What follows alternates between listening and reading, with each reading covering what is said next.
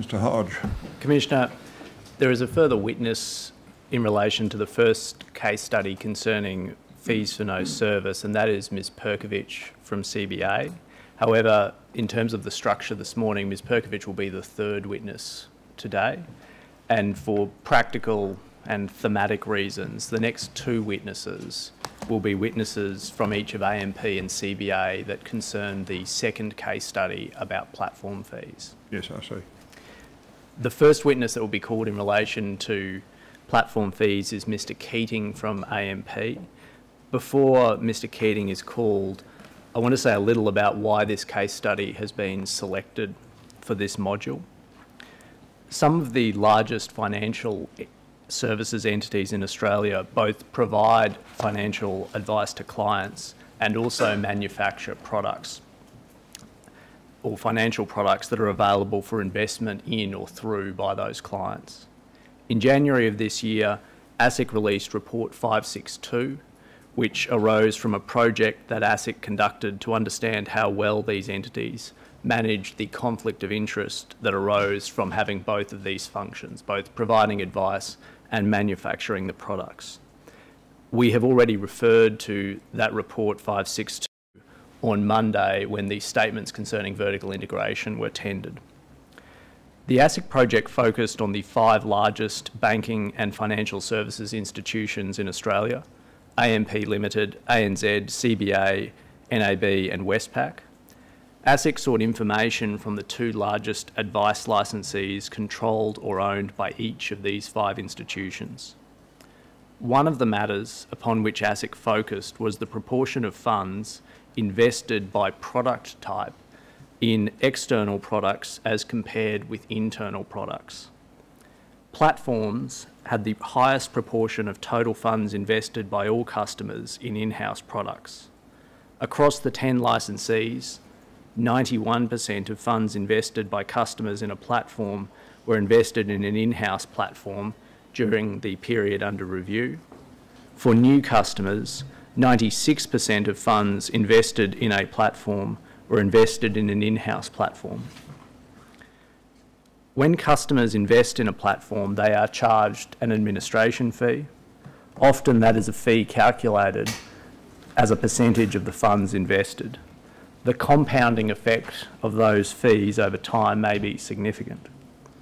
In this case study, we are going to explore some aspects of the potential conflicts in relation to the use of platforms.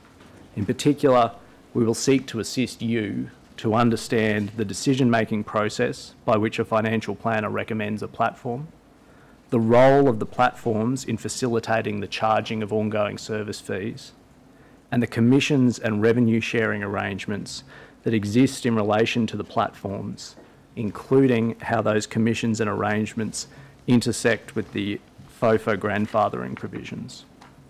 Commissioner, that's all I wanted to say in opening, and now the first witness in relation to this case study will be Mr Keating. Yes, is Mr Keating in the room? If you'd come into the witness box, please, Mr Keating.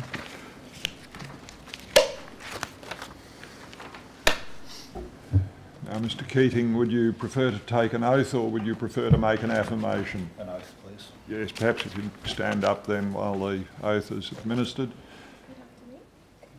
I swear by Almighty God. I swear by Almighty God. That the evidence I shall give. That the evidence I shall give. Will be the truth. Will be the truth. The whole truth. The whole truth. And nothing but the truth. And nothing but the truth. Thank you very much, Mr Keating. Do sit down. Yes, Mr Hollow. Your full name is John Patrick Keating? Yes. And your business address is 750 Collins Street, Melbourne, is that correct? And you are presently head of platform products at AMP? Yes, I am. And do you have with you in the witness box the summons issued to you by the Royal Commission to give evidence? Yes, I do. I tender the summons. Exhibit 2.68, summons to Mr Keating. Mr Keating, you have prepared a statement in response to certain questions asked by the Commission, is that correct? Yes, I have. And it's styled rubric 226. Yes, it is. And you have that statement with you in the witness box? Yes, I do. And you also have some exhibits in the folders that are in front of you. Is Yes, that right? 3 folders. And those exhibits are the exhibits to the statement that I've just referred to. Yes, they are. If I may interpolate, Mr. Commissioner, Mr. Keating has the exhibits to his statement other than the exhibits in tabs 6 and 12. The reason for that is that they are very voluminous and... You're going to give me a single sheet of A4 giving me a summary of them, are you, Mr. Hollow? Yeah, by 5 o'clock tonight will do.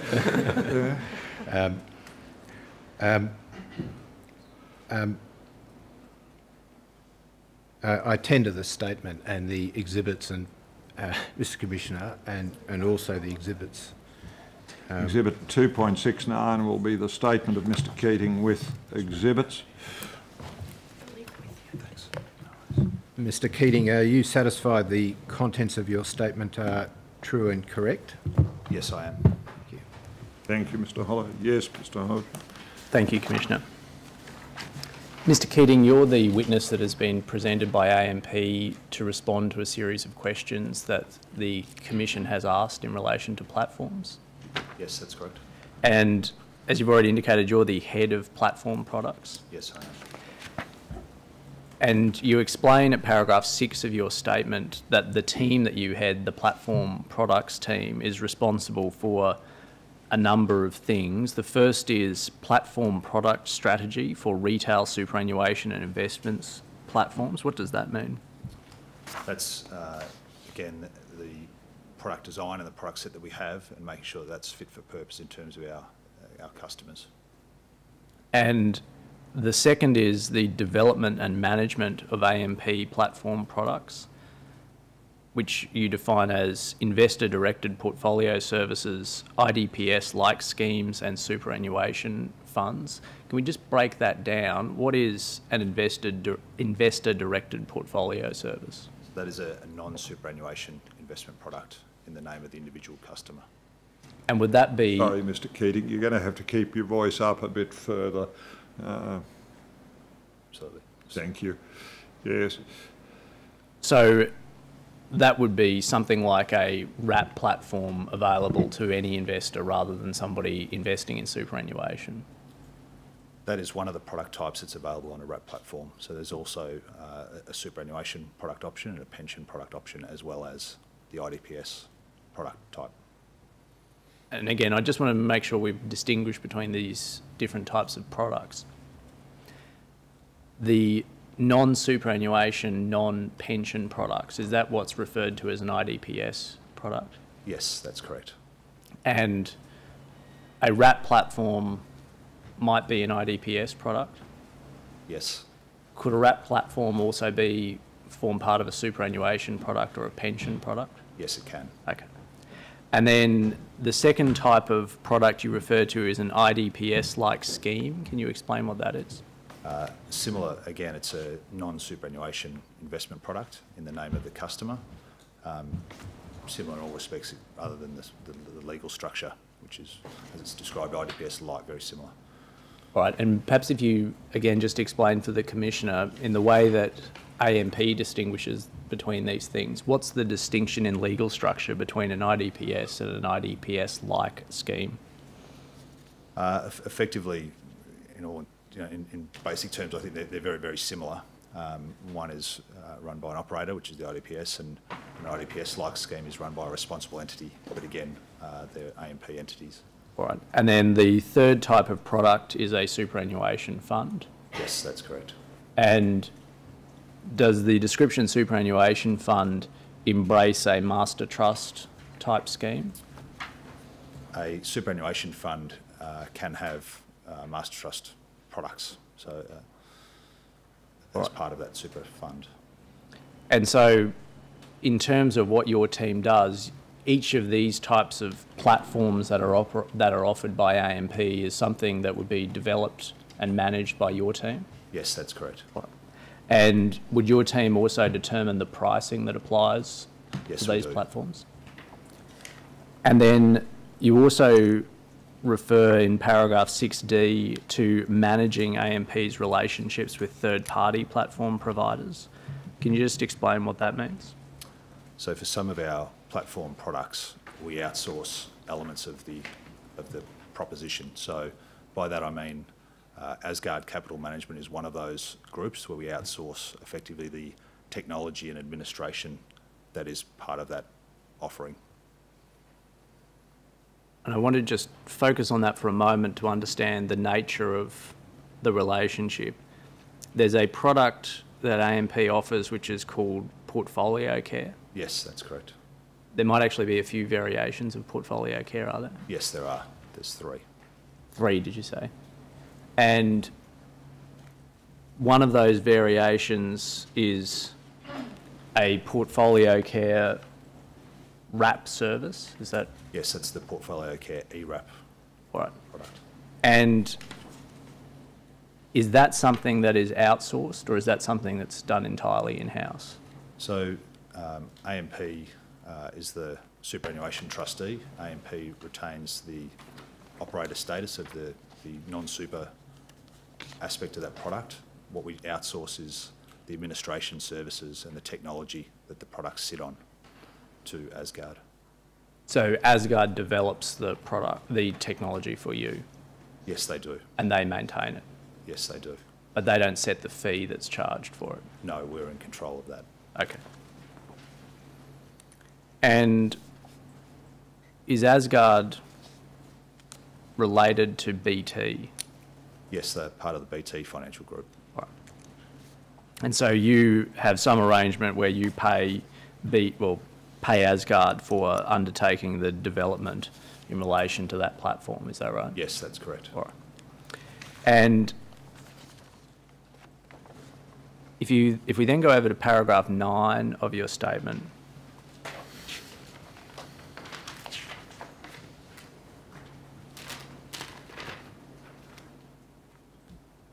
which is page 3, thank you.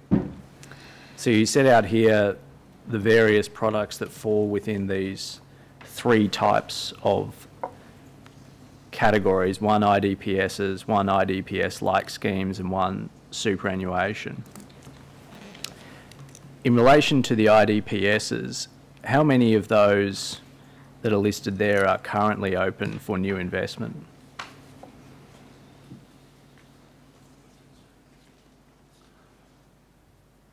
There is 5 of those products. All right. So that's So which are the ones that aren't open for new investment anymore? North Investment is closed to new business, North Investment, yes. and the Wealth View ERAP investment is also closed to new business. Right, and were they closed for new business in 2016? Yes, they were. Okay. And then if we go to paragraphs 14 and 15 of your statement, you explain there some aspects of the nature of the wrap platform arrangement. And I want to take you through that, but I want to make sure that we're doing it by reference to some specific products so that we make sure we're talking about the same thing. The WealthView ERAP investment, that was a pure wrap platform, is that right? Yes, that's correct. And the Portfolio Care ERAP investment, that's also a pure wrap platform? Yes, it is. Okay. And are all of the other IDPSs that we saw listed in 9A also pure wrap platforms? Yes, they are. Okay. And the way in which the wrap platform works is, as a starting point, the investor places money into the wrap platform in some way, Yes, that's correct. and then the money is then invested into various products that are available through the wrap platform. Yes, that's right. And there's an approved products and services list, is that right? Yes, there is. And the approved products and services list will set out products that are approved for availability through the wrap platform. Yes, that's correct. Is it possible through the wrap platform to invest in products that aren't on the approved products and services list? No, it's not. Okay.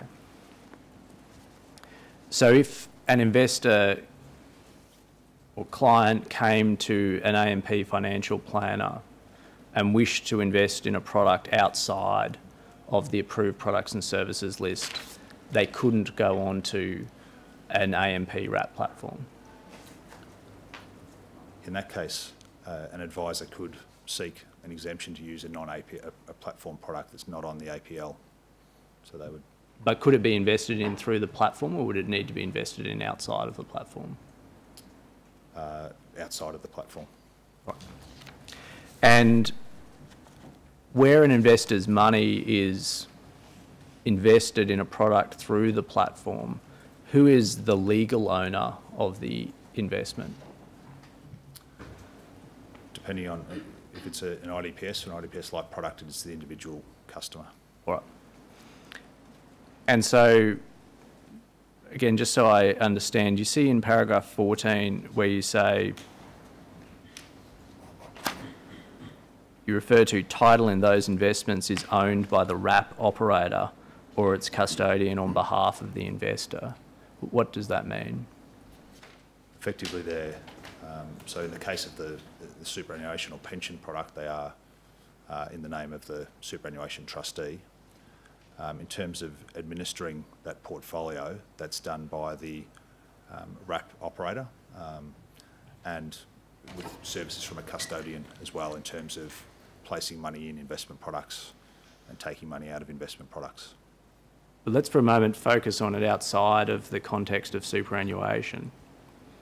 If a client comes to an AMP financial advisor and wants to invest $100,000 in a range of investments, and that $100,000 is placed into, say, the Portfolio Care platform, and then in turn that $100,000 is invested in various funds that are available through the platform, who is the owner of the interest in those funds? The beneficial owner is the customer, ultimately. I see. So the title is owned by the wrap operator, but it's held on trust for the particular investor, is that right? Yes, in an individual account in that investor or customer's name. All right. And if an investor wants to move wrap platforms, is it possible to move wrap platforms without selling out of the fund that their money has been invested into? Yes, it is. Is that possible regardless of whether it's an AMP platform that they wish to move to or somebody else's platform? Yes, that's correct. All right. So I'll just make sure we've understood this accurately.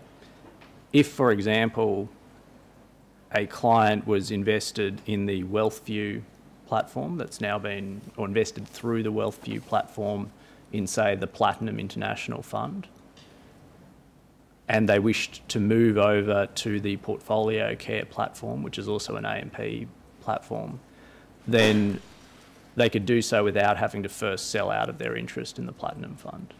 Yes, that's correct. Okay. I'm sorry, you were going to say how? Is that right? Yes, so they can move through an in-specie transfer process where they retain beneficial ownership. And in that way, does that avoid triggering a capital gains tax event? That's right. There's no buy or sell event associated with that transfer. And similarly, if an investor was invested in the WealthView platform and wished to move from the WealthView platform to a platform operated by Colonial, say the Colonial First Wrap Plus investment platform, they could also do that by an in-specie transfer, is that right? Yes, they can if the platform offers the in-specie transfer feature.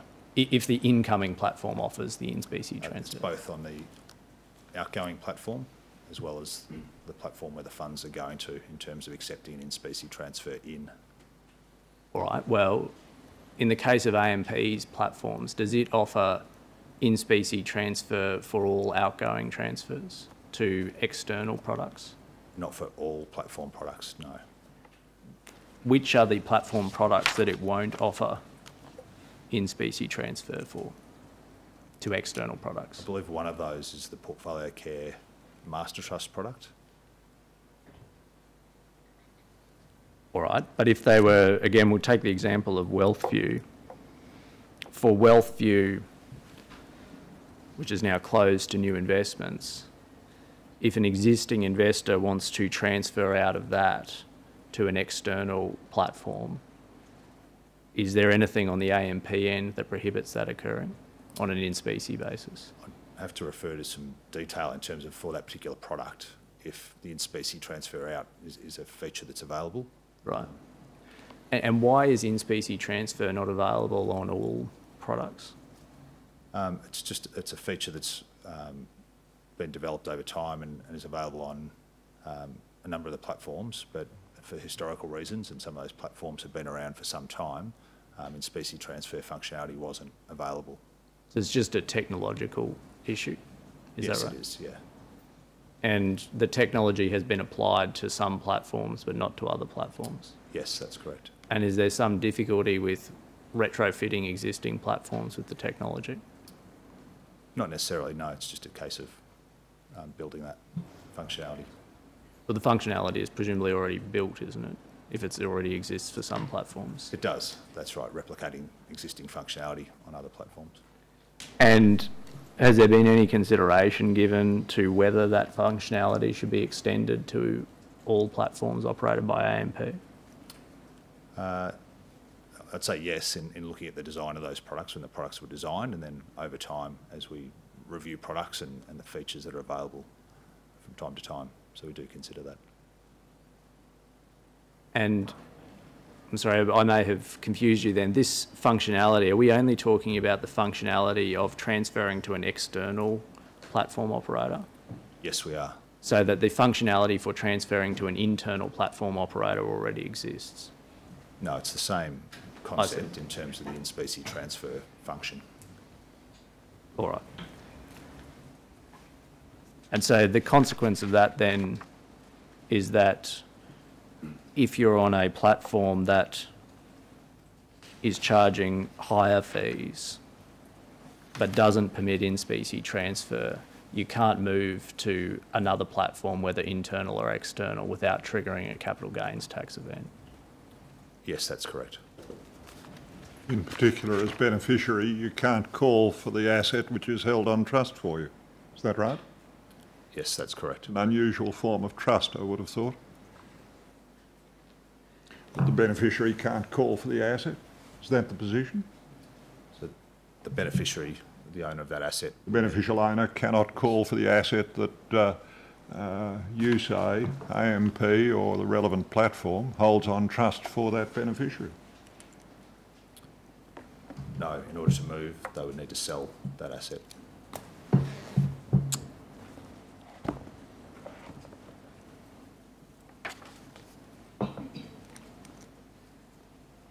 Now, I want to ask you some questions about the charging of fees.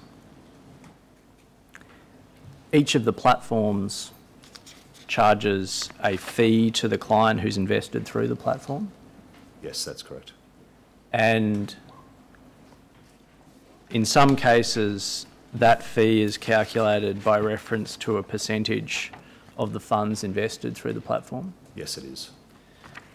Are there any platforms that AMP operates that don't charge by reference to a percentage of the funds invested? No, there's not. Okay. So all platforms that AMP operates are charging a percentage of funds? Yes. And the percentage of funds that's charged will vary depending upon which platform it is? Yes, it will. And again, just because of the difference in terminology, can I make sure that if we go back to paragraph 9 of your statement where you set out IDPSs, IDPS-like schemes and superannuation,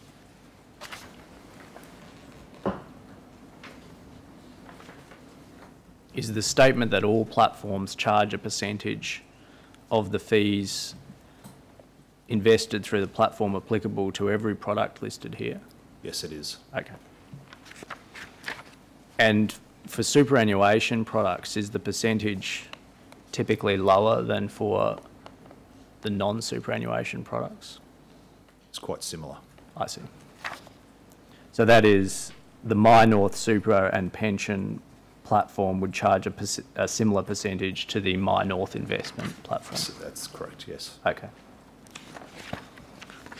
And does the percentage apply both to the cash balance that is held through the platform and also the invested funds? On some platforms it does, yes. Okay, but on some platforms it doesn't apply to the cash balance. That's right. And how is the decision made as to which platforms would charge the percentage on the cash balance? Again, I think it's a decision made when the product's designed as to how the admin fees will be applied and whether they'll be applied to the cash account. And it could presumably be changed easily now. Yes, it can be. And is there any reason why, for some platforms, AMP continues to charge a percentage of the cash balance? Again, that would just be existing product design and product features of the particular platform. Is there interest that is payable on the cash balance held through the platform? Yes, there is. And is the interest rate standard across the cash balances through all platforms? Is that all AMP platforms? Yes. No, there will be some variation across platforms. Okay. But in any event, at the moment, is it possible, for example, that you could be paying 0.77% as a administration fee on a cash balance and then earning, say, 2% as an interest rate on the cash balance? Yes, that's correct. And then on top of that, could you also be being charged an advisor service fee with respect to that cash balance? Yes, an advisor service fee on the total account balance. Yes, which includes that. And when AMP deducts fees for advice, it's doing so, as I understand it, on the instructions of the investor? Yes, it is. It requires the investor to sign some form that's submitted to AMP to give instructions to allow that to be deducted? Yes, that's correct. And that fee will, that form will set out different options as to how the fee might be calculated? Yes, that's correct. And it might be that it's described as just a flat fee? Yes, it can be. But more commonly, the option that would be ticked is a percentage fee? Yes, that's correct. Is there an option to apply the percentage only to funds invested rather than to the cash, rather than also to the cash balance? Typically, no. So it's across the account balance. So then, once that form is submitted, AMP's system will automatically deduct that fee if it's on a monthly basis every month? Yes, it will. It will, I'm sorry, I should go back a step. The form will also identify what the interim period is between each deduction for the advice fee? Yes, it does. And the system will just automatically deduct it according to the boxes that are ticked and the amount identified? That's correct. Typically monthly or quarterly. And AMP imposes a cap on the amount of the advice fee? Yes, we do. And that cap is based on the account balance. So, I'm sorry, I don't understand that. What do you mean? So the caps that we apply on platform products around advice fees, there are some caps that are related to the balance of the customer's account. So, I'm sorry, we might be at cross purposes here. Are you talking about the cap for the advice fee or the cap for the administration fee? The cap for the advice fee. I see. So, if, for example, a client has $250,000 invested through a platform, will there be some cap that applies as to how much the advisor can deduct as an advice fee? Yes, there is. And does that vary depending upon the platform? Yes, I think there'll be some variation. And what is, or do you know, I know you've got some spreadsheets which we can go to if that will help you, but do you know what the typical cap is that's applied? If I use the My North platform product as an example, Yes.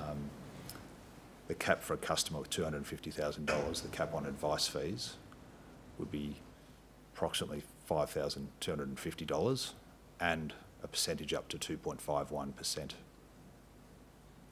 And that applies regardless of what the balance is? That's just the overall cap? Yes.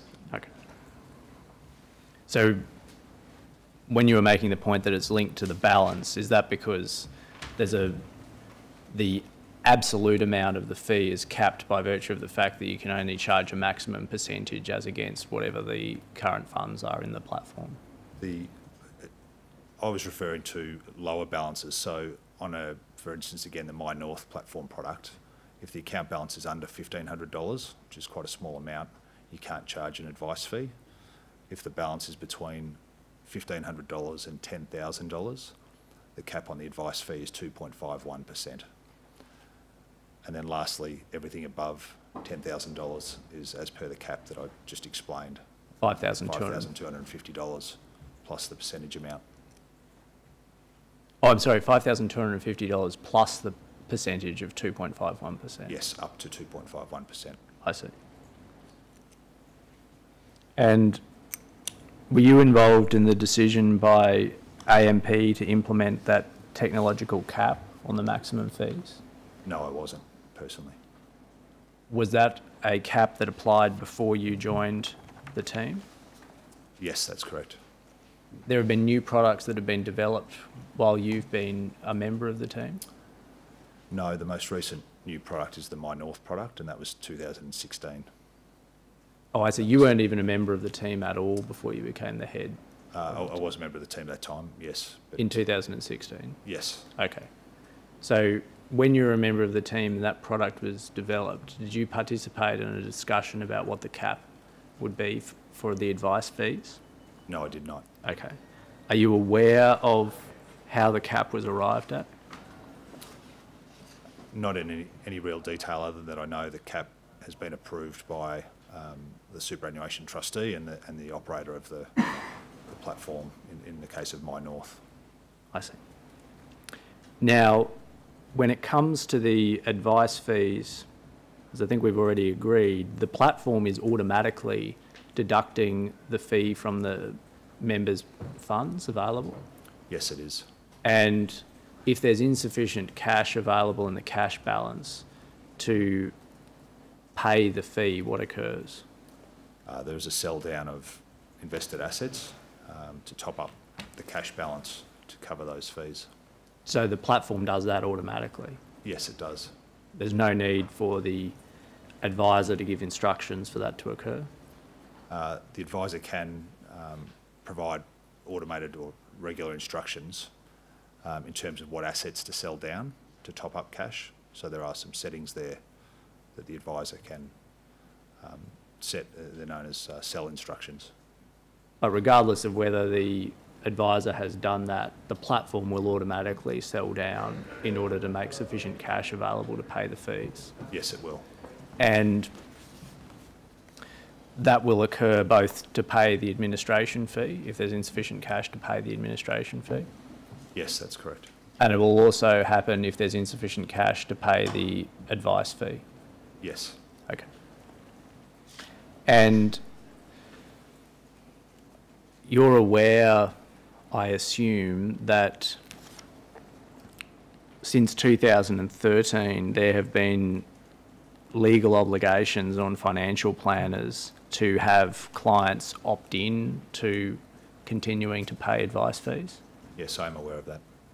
And since 2013, has AMP taken any steps to develop the technological capacity within its platform to only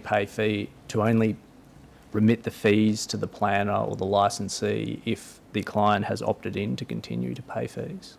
No, we haven't. And why is that? As I say, the platform collects the fees as per the agreement between advisor and customer and passes those fees on to the advice licensee. And the controls in terms of services for those fees are managed through the advice licensee. So the advice licensee or the planner? The advice licensee. I see.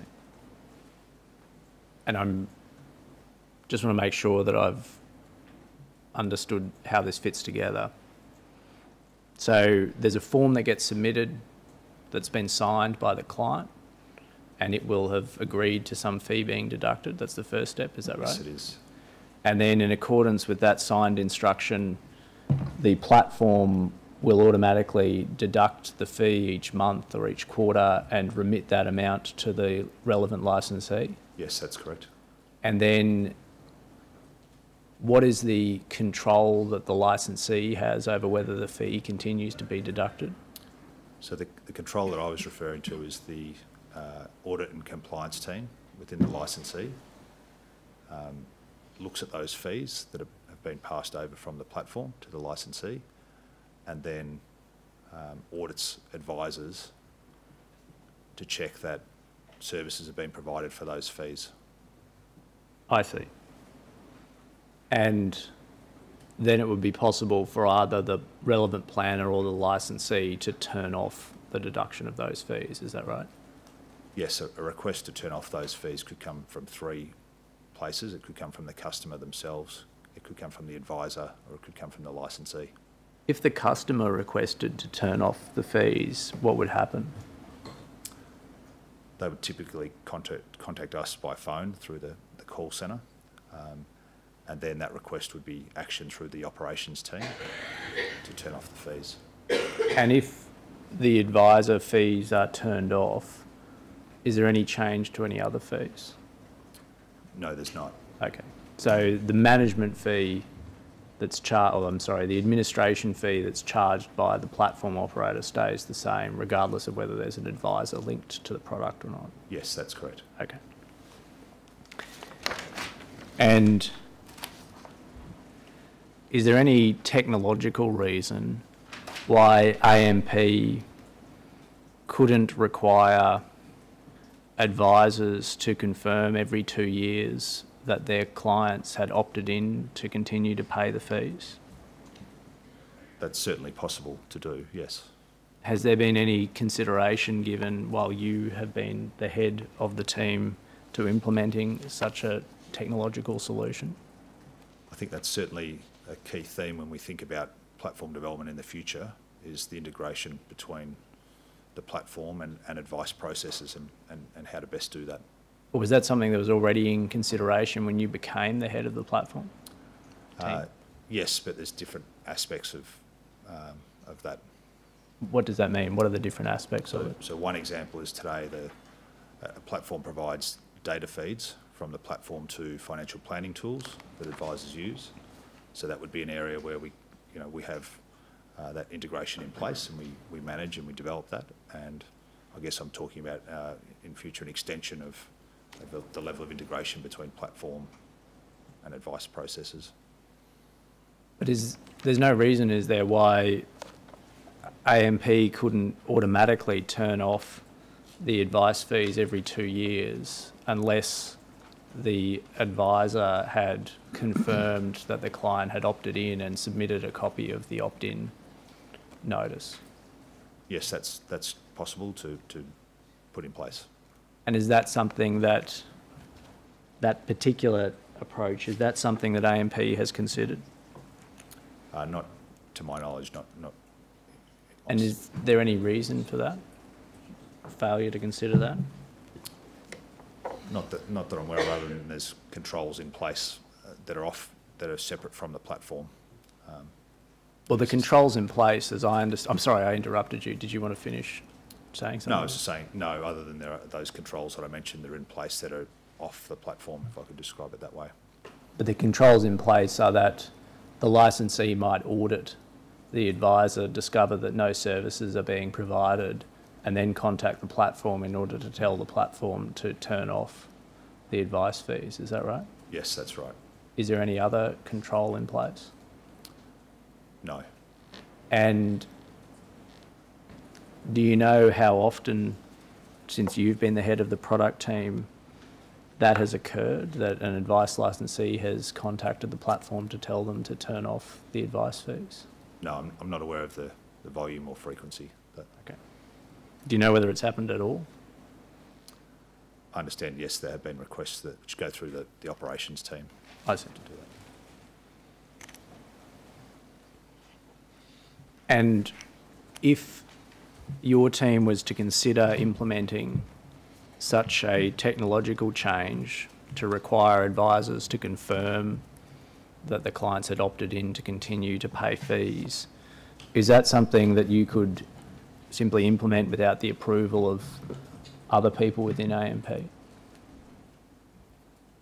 We would typically engage business stakeholders that are involved in the process and the reasons, you know, the basis for that platform development. So we would be engaging with stakeholders across the business before we did that. And has there been any discussion amongst stakeholders as to technological controls that might be implemented within the platform to ensure that advisors have had their clients opt in to continue paying fees? Not that I'm aware of. As the head of the platform team, is it a matter of concern to you that AMP's platforms are automatically deducting the fees and paying them to the licensees without confirming that the legislative requirements for those fees to be deducted have been complied with?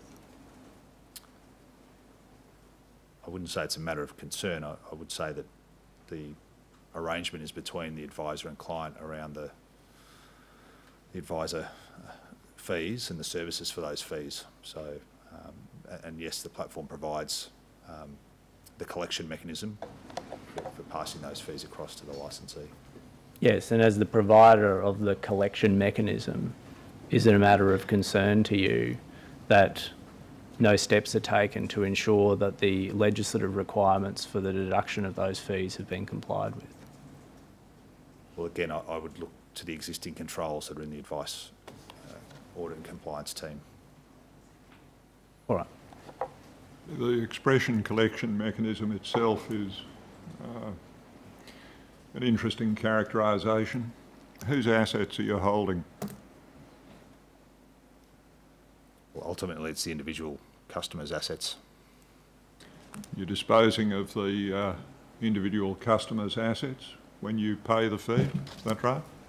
Yes, if the cash account balance is, if there's not enough funds in the Whether cash or account. not cash is available or has to be realised, you are disposing of the customer's assets, is that right? Yes, that's correct. You do that without any assurance to the platform operator that the disposition is permitted.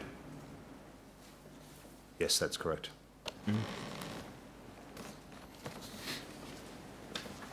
Commissioner, I was going to move to another topic. Yes. Thank you.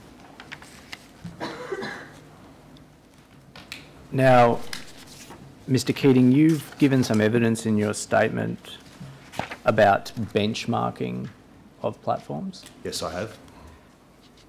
And is that benchmarking something that's undertaken by your team? No, it's not. So there's some other team within AMP that undertakes that benchmarking? Yes, that's the advice research team in the advice business.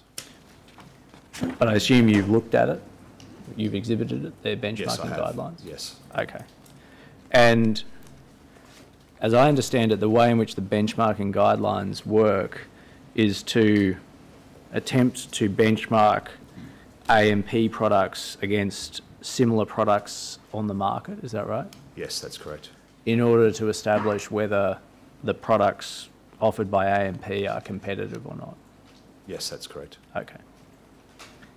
Can I... And sorry, just before I do that, I should confirm you've exhibited a number of different benchmarking guidelines. As I understand it, there are separate benchmarking guidelines for each of AMP Financial Planning, Charter Financial Planning, Hillross Financial Services and IPAC Securities, is that right? Yes, there are. But they appear to be very similar. Yes, they are very similar.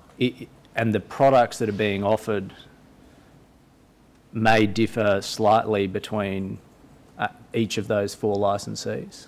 Yes, there are some differences. But insofar as they're offering the same product, for example, if all of them are offering the WealthView ERAP product, is there any reason why that product would be rated higher or differently when it's being offered through AMP Financial Planning than when it's being offered through one of the other licensees? No, I don't see any reason why. It should be all the same. You charge the same administration fee, for example, regardless of which licensee uses it. Yes, that's correct. Right. So can we have a look at the benchmarking guidelines for AMP Financial Planning as an example? Can we bring up tab 7 of Mr. Keating's, of the exhibits to Mr. Keating's affidavit? Statement. Got a doc ID. Yes, it's amp.6000.0043.0379.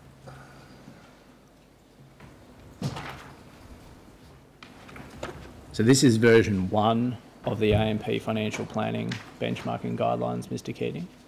Yes, it is. And it's not dated on the front, but if we go to page 2, which is .0380, you see down the bottom of the page, this is the version from 2013. Yes, I can see that. And this was, well, presumably then this benchmarking first occurred in 2013. Yes, I believe so. And do you know why the benchmarking began in 2013? No, I don't. Was it to comply with the best interests, or to enable the financial planners to comply with their best interests duty? Yes, it was actually, in terms of their duties around personal advice. All right. And if we then go to page 7 of that, I'm sorry, page 9 of that document.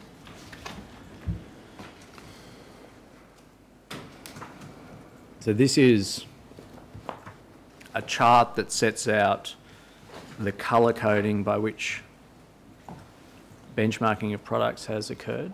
You see that? Yes, I can see that. And as I understand it, the colour coding reflects how competitive the product is by price compared to comparable products in the market. Yes, compared to an average of the set of platforms that are being considered. Yes. And so if a product is rated, I'll say bright green, tier 1, then the product is competitive on price alone for the client at the relevant price point? Yes, it is.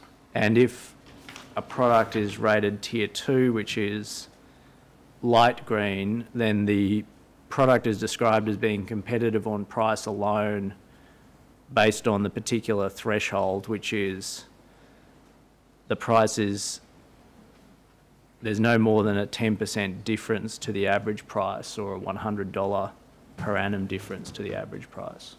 Yes, that's correct. And if a product is rated yellow tier 3, then that means the price difference is greater than 10%, but less than 15% compared to the average price for the AMP product. Yes, that's correct. And the advisor guidance for that is the product is generally not competitive on price alone at the relevant price point. Yes, that's correct. And there's certain recommendations as to what the advisor ought to do if a client is using that product. Yes, there are. And then if a product is rated red, or tier 4, then that means the product difference is greater than 15% for the AMP product compared to the average price. Yes, that's correct. And in which case the advisor guidance is the product is not competitive on price alone at the relevant price point. And there's a whole series of steps that the advisor ought to take if the client is invested in that product. Yes, that's correct. And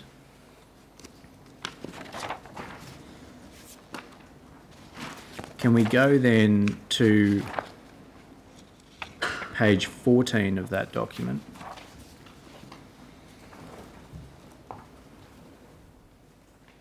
So this is one of the benchmarking pages as at 2013. Before we come to the colour coding, can you just explain to the Commissioner what a Category 1 pricing analysis is? Category 1 refers to a client or a customer with more complex needs in terms of their investment portfolio. All right. And the assumption is that for more complex needs, they might need additional functionality, is that right? Yes, or a broader range of investment choice, as well as features and functionality. Okay. And so if there's a comparison of an AMP product in Category 1, it would be compared to other products on the market that also offer that sort of greater range of flexibility or options or functionality, is that right? Yes, that's right. And there's then, assume you know, and we'll come to this in a moment, but there's two different ways that the pricing analysis is done, or for two different types of investments. One is the full range of investments, which is what we're looking at here. Yes. And the other is what's described as single diversified multi-sector solution. Yes. And can you just explain the difference between those two things? So the latter would be a simple multi-manager fund that the client might be invested in, and that's typically available on all of that type of investments available on all of our platforms and in the marketplace. And maybe if I attempt to flesh that out and see if you agree, that would mean, for example, it might be invested in a platinum fund, it might be invested in a rare fund, it might be invested in a perpetual fund spread across different types of funds, is that right? It might be invested with different fund managers, yes, such as the ones you've named, yes. That's a single diversified multi-sector solution, is that right? Yes, that's correct. And whereas a full range of investments would extend outside of just multiple different fund managers? Again, it'd be different types of managed funds, for instance, in terms of the broad range that's available on the full menu, the full investment menu for the platform. All right. And that might be, for example, investing in listed securities? Yes, it could include that. Okay. And we can see that as at 2013, for the WealthView ERAP platform, that it was rated red by AMP's benchmarking analysis if there was an investment of either $50,000, $100,000 or $250,000 through the platform. Yes, I can see that. And if there was an investment, and sorry, that's for the full range of investments? Yes, under Category 1, that's correct. And if there was an investment through portfolio care, then it was rated red at the $100,000 amount of investment, yellow for investments at $500,000, $750,000 and $1 million, and then red for $1.5 million. Yes, that's correct. And then if we go over to page 16, which is .0394, we can see again that for WealthView, it's rated red at $50,000 and $100,000 and yellow at $250,000. Yes. And for portfolio care, it's rated yellow at $50,000 and red for everything else. Yes, it is.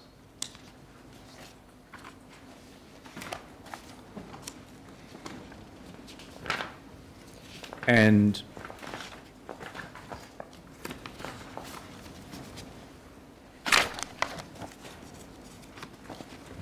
if we go to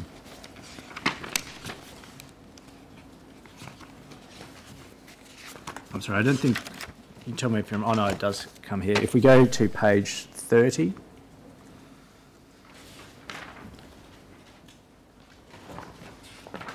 so this sets out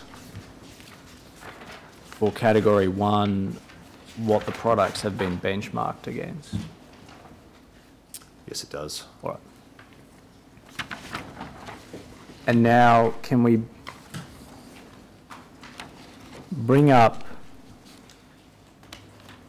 what is the last tab of tab 2 of the exhibits to Mr. Keating's statement? I believe the document number should be 6000.0065.0111.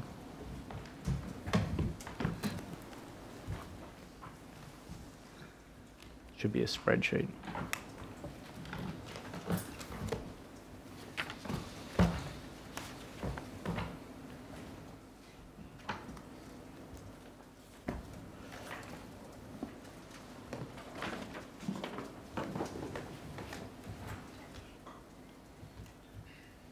We go to the very last tab, which should be tab 15.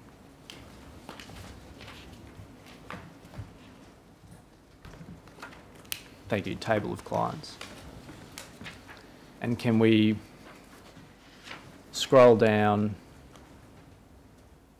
keep scrolling. All right, and just stop. No, go, thank you. Go up slightly. A little more. A little more. Thank you. And then can we blow up? It's very scientific, Mr. Hodge. Yes, Commissioner. Can we blow up rows 35 through to 57? Thank you. So one of the things that the Commission asked you to do, or asked AMP to do, Mr. Keating, was to break down the number of clients from affiliated advisors and unaffiliated advisors invested at various platforms in various years at various price points. Is that right? Yes. And this is the spreadsheet that you've produced? Yes, it is. And if we look at the portfolio care ERAP number, to begin with, we can see in 2013 there were over 4,500 clients invested in portfolio care ERAP. You see that? No, I can't at the moment. Oh, I'm sorry. You'll need to go over a little more to the left. Thank you. There you go. 4,500, 4,572. Yes, I can see that. All right. And that's the total number of clients. And then down at Wealth View, the total number of clients invested is 2,401. You see that? I can see that. And the split of those 2,401 for Wealth View is 2,305 from affiliated advisors and 96 from unaffiliated advisors. Yes, it is. And so, roughly speaking, it would seem that about 96% of the clients invested in the WealthView product are invested by affiliated advisors. Yes, they are. And that appears to hold true for each subsequent year, 2014 through to 2017. Yes, it does. And is this data that has been provided by the platform operator to the auditing section of AMP? Not that I'm aware of, no. All right. Are you aware of any request by the auditing section of AMP for this type of data? No, with the example of WealthView, that's on the APL for AMP financial planning. So it was only on the AMP financial planning APL, I believe. Right. So therefore, that is the group using it. So that number would be AMP financial planners from that licensee. Sorry, you're saying all of the affiliated advisor clients would be coming from AMP financial planning? Just using WealthView as an example. For WealthView. They would be AMP financial planners. And has AMP financial planning requested this type of data from your section so far as you're aware? No. All right. And you'll recall for the benchmarking exercise that Wealthview was rated red for clients at $50,000, $100,000 and $250,000. Do you want to bring that back up? Based on what I saw before, I agree with what I saw earlier. So if that's consistent, yes. And is there a reason that you can think of why a financial planner would recommend a client invest through a platform rated red in that way? There may be exceptions why there would be a valid reason for a client to be invested in the platform. That may relate to a unique feature that the platform may have. It may be a case of specific fee features as well. So things like on some of our platforms, as an example, we have family fee aggregation. So if there are other members of a family group that are already customers on that platform, that it may mean a new customer. So that, let's say the son of somebody, that the fees are cheaper for them. So that would be something that isn't contemplated in the benchmarking that we see before us. So in the case of Wealthview, does it offer some unique feature? Not that I'm aware of, no. Does it offer family fee discounts? I would have to check on that in terms of fee aggregation features. All right. And I assume you're aware that the benchmarking of Wealthview gets worse over time? Yes, I am. And so that was 2013. Can we go back to tab 7 of Mr. Keating's statement?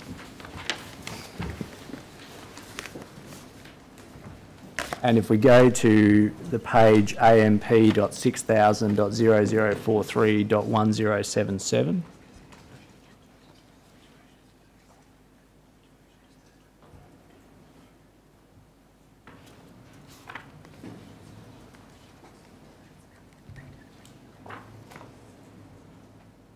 thank you.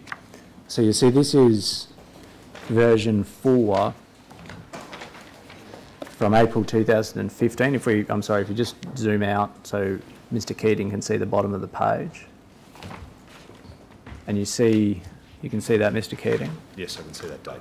And so by April 2015, both Wealthview and Portfolio Care Service are rated red at every price point benchmarked by the relevant AMP team.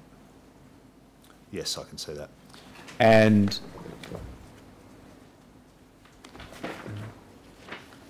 if we go to pay, and I'm sorry, I should indicate that's for the category 1 full range of investments. You can see that at the top of the page. Yes, I can see that. If we go to page 16 of that document, which is .1079,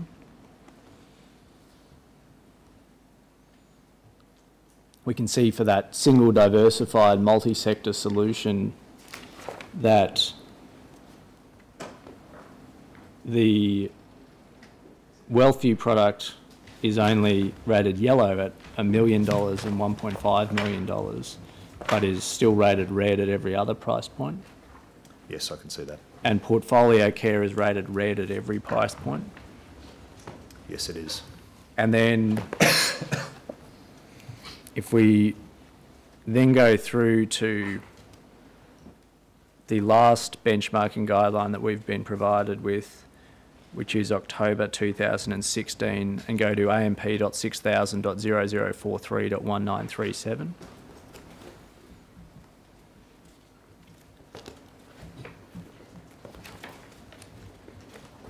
So you can see at the bottom of the page, Mr. Keating, this is version 8.1, October 2016. Yes, I can see that date. And again, portfolio care, it's now called super service. Is that different from the previous one we were looking at? No, it's the same portfolio care service I think it was referred to earlier. And it's rated red at every price point? Yes, it is. And Wealthview is rated red at $50,000, $100,000, $250,000, $500,000 and $750,000. Yes, it is. And then yellow at $1 million and $1.5 million. Yes, that's correct. And then if we go over the page to .1939,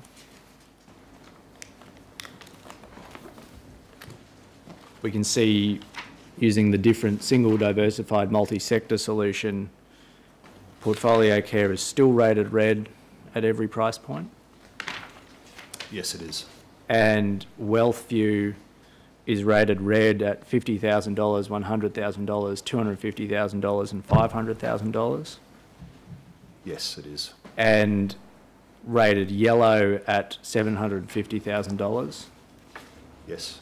but green at $1 million and $1.5 million. Yes, it is. Well, I'm sorry, that's actually light green. That means, as I understand it, a less than 10% difference to the average price. That's right, tier 2. So it appears, as I read it, that it's at $1 million still 7% more expensive than the average competing product. Yes, that's correct. And at $1.5 million still 5% more expensive than the average competing product. Yes. And I should have asked you earlier, but I didn't. Portfolio care service or portfolio care super service, does that platform offer any unique feature? Not that I'm aware of, no. All right. And those two platforms were then in 2016 placed on hold? Yes, that's correct.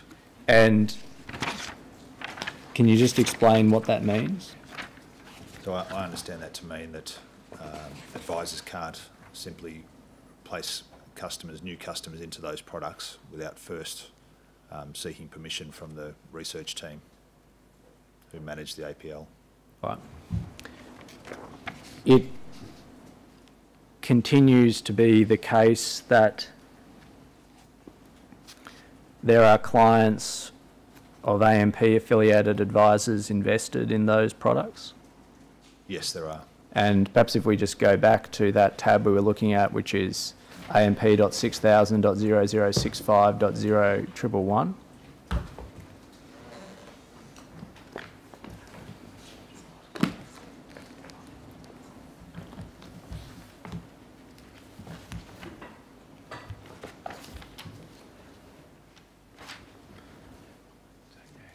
And we can see for Wealthview, the number has fallen as at 2017 to 1,332 clients invested through that platform. Yes, I can see that. But of that, only 46 are from unaffiliated advisors. Yes, that's correct. And 1,286 are from affiliated advisors. Yes. I take it, and this follows, I think, from a question I asked you earlier, AMP Financial Planning hasn't asked you for the names of the financial planners that are still investing clients through Wealthview? No, that hasn't been requested.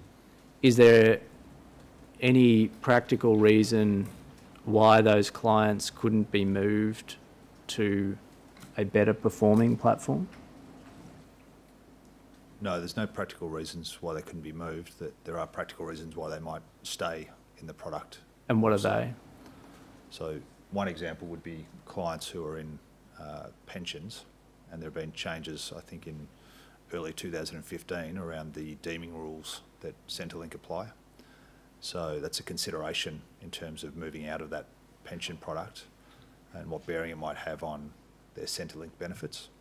So that is, in some cases, it's more appropriate for the customer to stay in the product. So that would be one example. Are there any other examples you can think of? Potentially the other examples would be the insurance arrangements on the platform. So again, I can't comment specifically, but they may be their insurance terms and so forth that are appropriate for the customer to retain, and that would potentially change if they change platforms. So again, it's another consideration between advisor and customer. I'm sorry, when you say the insurance arrangements might change, I'm just not sure I understand what that means. So typically through platforms you can access insurance. Some of the older platforms, they're group insurance arrangements, and some of the more contemporary platforms, it's individual retail insurance. So potentially some of these clients maybe have insurance attached to their account or associated with the platform account, and that would change if they moved to another platform that has a different insurance provider. Sorry, I'm not sure I follow what the disadvantage would be to the client. They would be moving out of one insurance policy instead of terms and conditions and premiums, and that would change to another insurance provider on a different platform. So, and again, could result in a change in terms of coverage and premiums. But they could move even to another AMP platform. They could, and there would be differences in insurance, for instance. I see. And for portfolio care services, we can see that as at 2013, there were almost 20,000 clients invested through that platform. Yes, I can see that. And of that, more than 17,500 were from affiliated advisors. Yes, that's correct. And by 2017, that number had halved down to about 10,500. Yes. But about 90% of those clients were from affiliated advisors. Yes, and the portfolio care platforms predominantly are used by the Hillross licensee. So again, they would be Hillross advisors in that case. And has Hillross sought from your team a list of the advisors that still have clients invested through the portfolio care services platform? No. To your knowledge, has it done that at any time during the period 2013 to 2017? Not that I'm aware of. And similarly, in relation to AMP financial planning, has it at any time between 2013 and 2017 sought a list of the advisors that still have clients invested through WealthView? Not that I'm aware of. Right. And does WealthView offer in-specie transfer to other platforms? I'm not sure of the answer there. I'd have to check. And what about portfolio care services? I think the answer is no, but again, I would need to check the product disclosure documents. Is there any reason why WealthView, why your team couldn't reduce the cost of the WealthView platform to make it competitive with other platforms? That's certainly an option. Is there any reason why it hasn't done that? Nothing specifically, no. And did your team have access to these benchmarking results in 2013? Not that I'm aware of. So probably the earliest that I'm aware of is probably 2015 and onwards. All right. So from about 2015, your team had access to these benchmarking results? Certainly in terms of having conversation or dialogue with the research team to inform us of where the products have appeared in terms of the benchmarking results, and ask the product team in terms of plans around pricing and product development and so forth. And has there been any discussion within your team as to the possibility of trying to make the WealthView platform competitive on price? Yes, there has been, yes. Is that a recent discussion? Probably in the same time frame, around 2015, 2016. And a decision was made not to do that? The decision was made to, we repriced the portfolio care ERAP product, which is the most contemporary of the products on the list that I can see there. Yes. But the decision was made not to reprice portfolio care service or portfolio or elements or Wealthview, the other three products listed there. And why was that decision made? What was the reason? Again, I think our focus was on the most contemporary product offering, which was in that group, the ERAP offering. But you know, or you knew as at 2015, that there were clients in these platforms and they were being charged a price uncompetitive with the market. Yes, according to the benchmarking, yes. Sorry, did you have any reason to think it wasn't uncompetitive with the market? No, sorry, All right. no. So you knew that they were being charged a price uncompetitive with the market, but decided not to adjust your price? That's correct. There are other choices for advisors in terms of similar products to use with alternate pricing. And why not adjust your prices to be competitive in the market?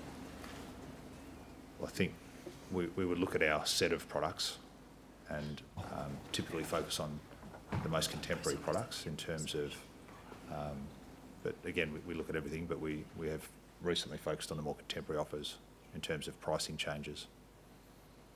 Why did your team not feel competitive pressure to have to price two of your products at a point competitive with the market? I think based on when we looked at flows into the different platform products from the different advice groups, we were seeing less interest or less flows going to those products and increasing flows going to some of the more contemporary offerings. So that was one of the factors. Is the point that you weren't, well, the first point is you weren't seeing clients going into, new clients going into portfolio care services or Wealthview? Yes, that's correct. You saw them going into other products?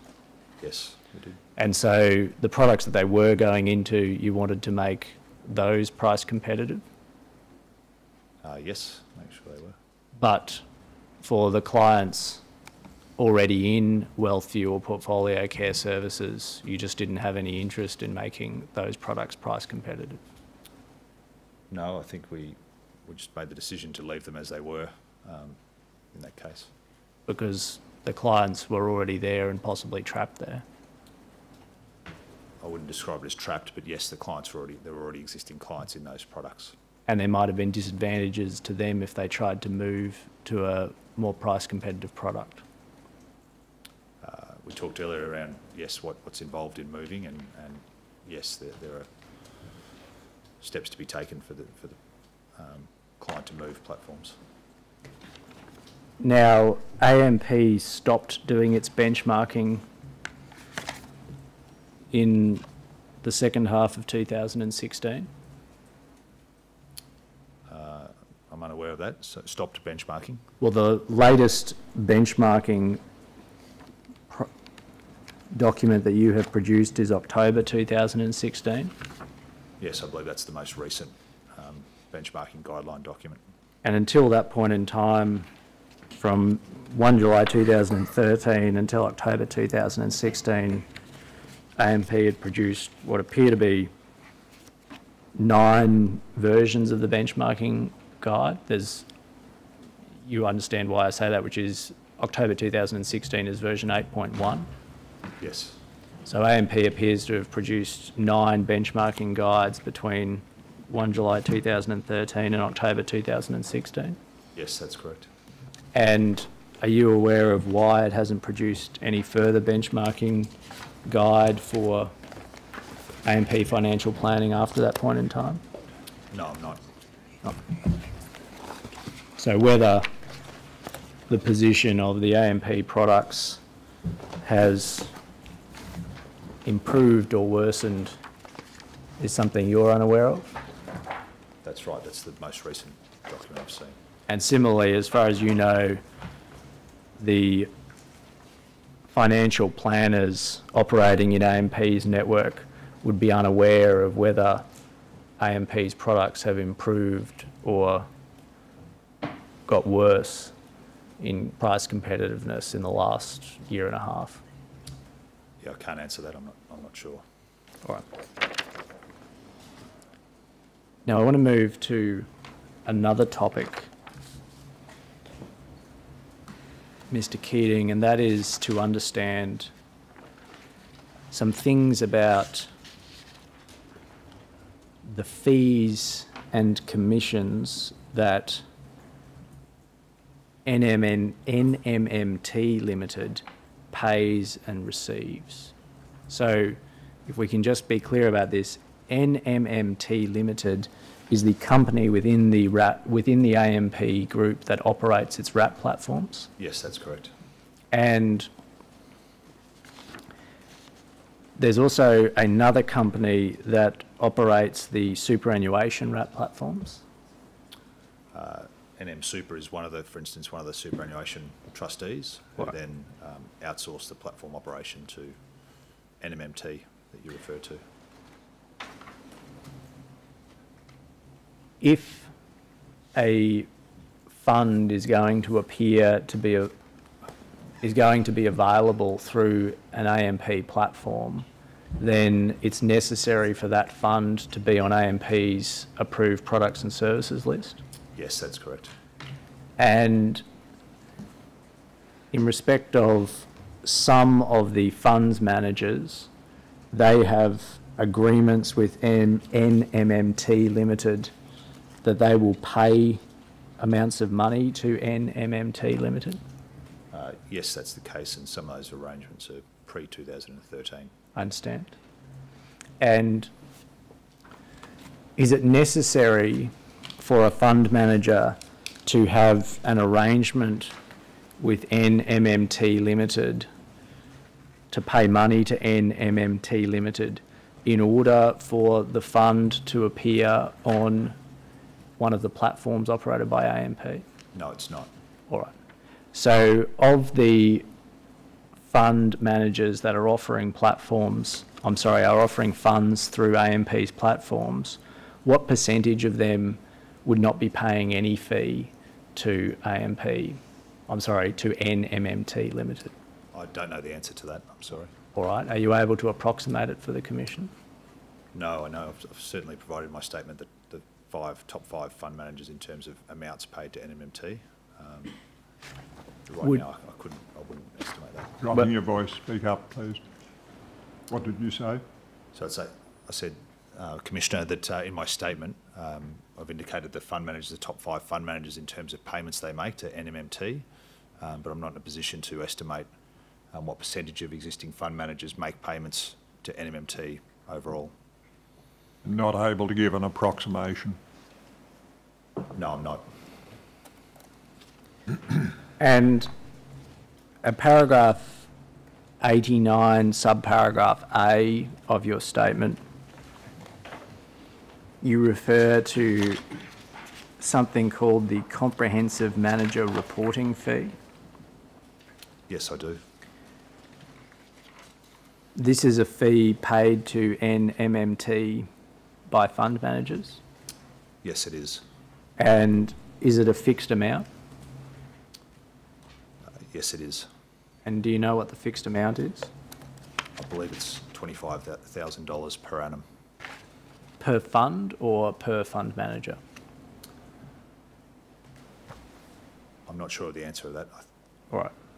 And that's a fee that's payable by a fund manager to NMMT for what you describe as monthly reporting and statistics?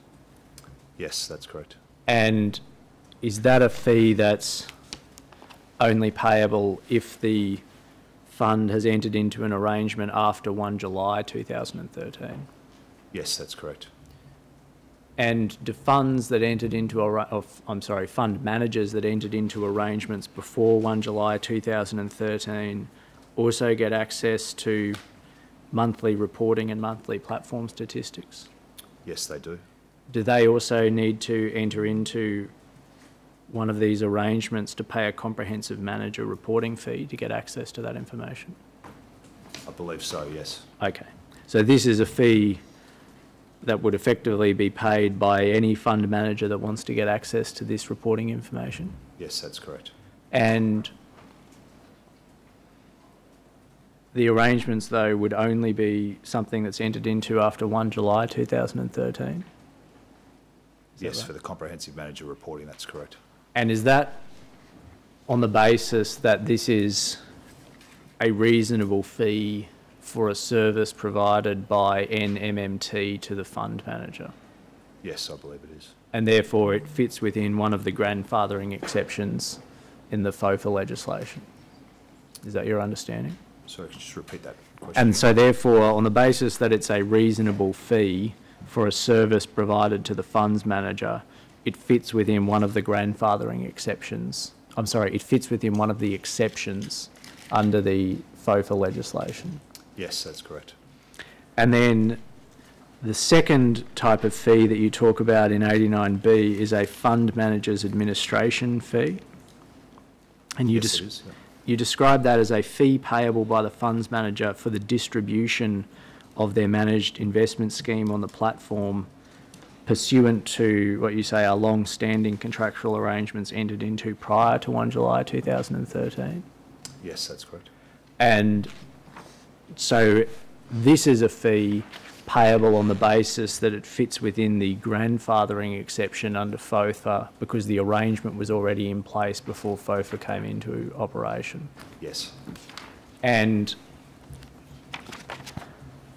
I want to just understand some aspects of that. You've picked out the top 5 fund managers that are paying you these fees as at 1 January 2018. That's at the effectively page 21 of your statement. Yes, I have. And so in each of those, in respect of each of those fund managers, they had already entered into some sort of contractual arrangement with NMMT before 1 July 2013. Yes, that's correct. And the contractual arrangement would be that the fund manager would pay to NMMT some percentage of the total value of the funds invested in a particular fund through AMP platforms. Is that right? Yes, that's correct. And would the percentage vary depending upon which fund of the fund managers was under consideration? Yes, I believe there was some variation. And so, for example, to take Perpetual, which is the 5th highest amount, Perpetual might offer a number of funds that are available through AMP's platforms. Yes.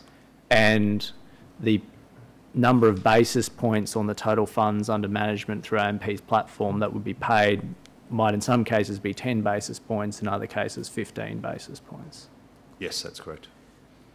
If a fund manager adds a new fund to, or is allowed to add a new fund for availability through an AMP platform after the 1st of July 2013, will they also be expected, or would they pay any percentage of the funds under management for that new fund? No, they would not. All right, so the policy of AMP is the grandfathering arrangements only apply to funds where there was already, to specific funds where there was already a contractual arrangement before 1 July 2013. Yes, that's correct. But for funds that fall within that category, that is, they were already subject to an arrangement before 1 July 2013, does the number of basis points paid ever vary after 1 July 2013? Not that I'm aware of. I believe Right. it's stayed the same. But if a new client entered into an AMP platform in, say, 2016, and part of their monies were invested in a fund that had been subject to an arrangement before 1 July 2013, the fund manager would have to pay some number of basis points to AMP for that new monies? I don't believe so. I think any new monies post 2013 is not part of that. Oh, I see. Is that some variation that's been done to the AMP contracts? I'm not sure. All right. We do have copies of the agreements in the statement. Is there some technological system that performs this calculation?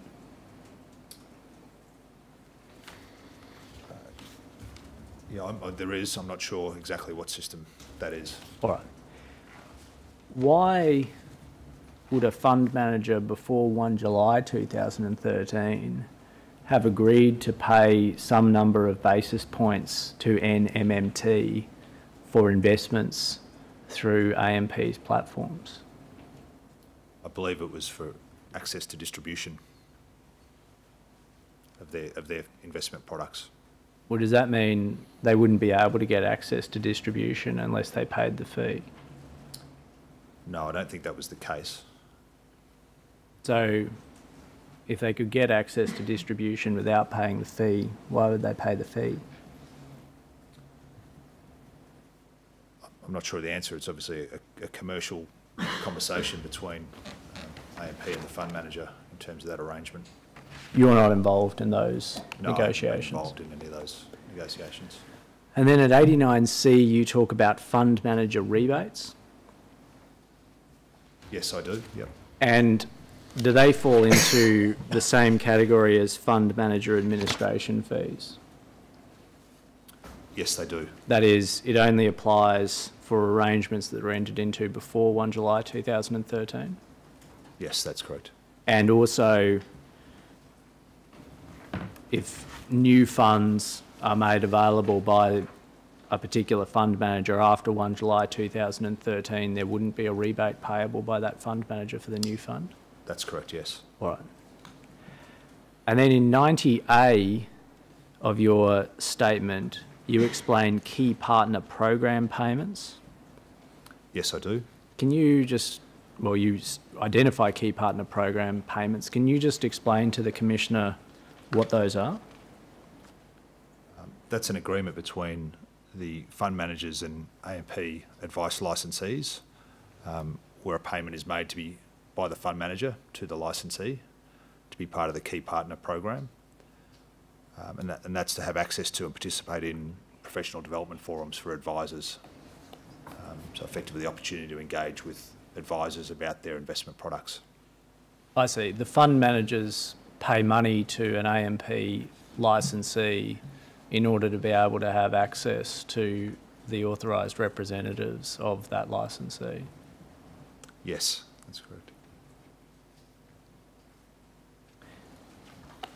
And can I also ask then about something that's not addressed in your statement, for good reason, because we hadn't asked you any questions about it, but this is about platform payments by the platform operator to advice licensees. You've referred to one type of payment that is made by platform operators to advice licensees, which is remitting the member service fee or advice fee. Are there other types of payments that are made by NMMT to advice licensees? Not that I'm aware of, no. All right. Before 1 July 2013, were there such payments?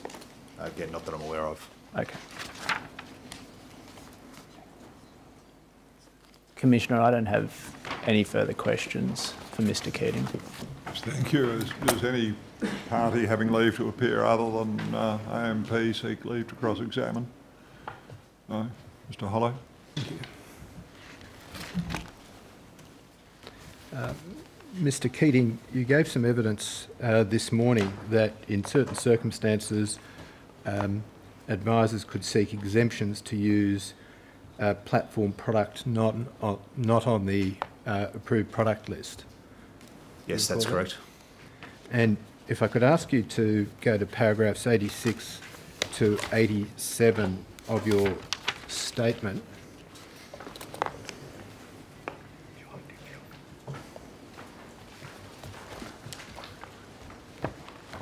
think you deal with the circumstances there. Is that right?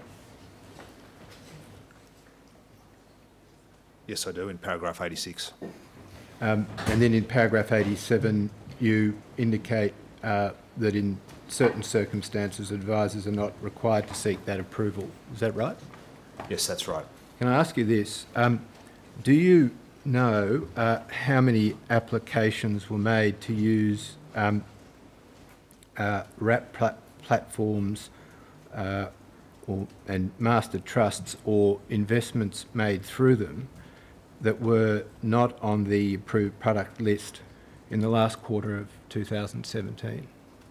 Yes, I'm aware that there were approximately 1,050 requests from advisors to the research team in that regard that were approved. Sorry, could you break that down for us? How many? Do you know how many applications? I believe it was approximately 1,200. And how many? Sorry, and how many of those were approved? 1,050 approximately. Thank you. And you made reference to investments that were made through wrap platforms. Are those investments? Do those investments include products that aren't issued by any AMP entities? Sorry, can you just repeat that question? Yes. You've said that you answered my last question on the basis that I withdraw that.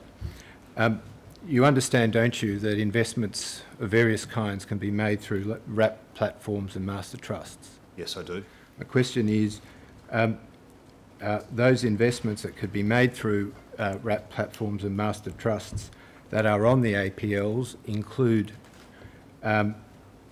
both products issued by AMP entities and those that are not?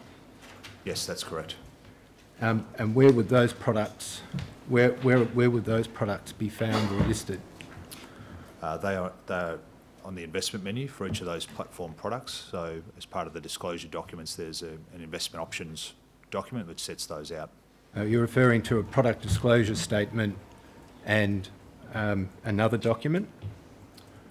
Yes, that's correct. What's the other document? An associated document in relation to investment options for that product. Thank you. You also were asked some questions about caps on advice fees. Do you recall that? Yes, I do. And you gave some fairly specific answers in respect, I think, of the MyNorth wrap product. Yes, I did. Where was that information, from where was that information obtained? It's available in the product disclosure document, which is publicly available and is part of what a customer receives. Thank you. Thank you. Thank you, Mr. Hollow. Is there anything arising, Mr. Hodge? No, thank you, Commissioner. Thank you very much, Mr. Keating. You may step down. You're excused. Attendance. Now, Mr. Hodge, where to from here? Commissioner, could we just adjourn for 5 minutes so that we can rearrange? Yes, what's the next? Ms. Elkins, who is a witness from CBA. Yes, so changing of the guard at the bar table. Well, if I come back at, what, 11:30? Thank you, Commissioner.